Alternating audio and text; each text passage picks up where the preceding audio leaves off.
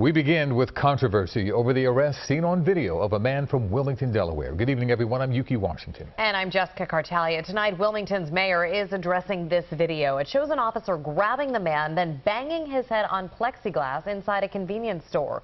Matt Petrillo is live outside Wilmington Police Headquarters with the story. Matt?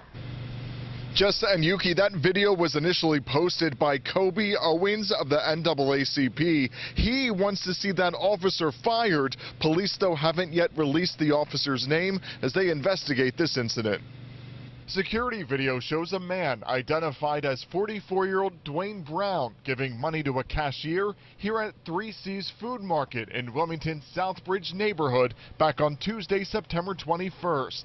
Shortly after, Wilmington police say one of their own officers walks in. The two appear to exchange words. Then you can see the officer grab Brown by the arm. Moments later, the officer pushes Brown's body against the cashier's barrier before banging his head against it.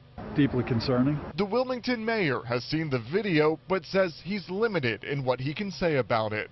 Due process that everybody's entitled to. We want to respect all the parties involved. But to Kobe Owens of the Delaware NAACP, in his opinion, the video is clear. There was no reason for the officer to use that much force to bang his head on the counter and then take him down to the ground like that. Wilmington police say officers initially received a call from a daycare center about a man who had been making sexual comments towards staff, even in front of children.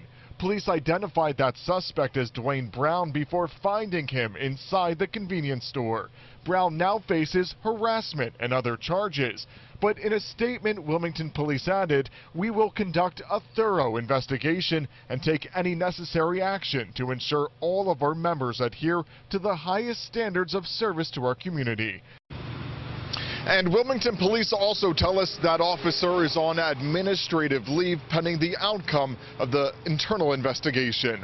Live in Wilmington, Matt Petrillo, CBS 3 Eyewitness News. Okay, Matt, thank you.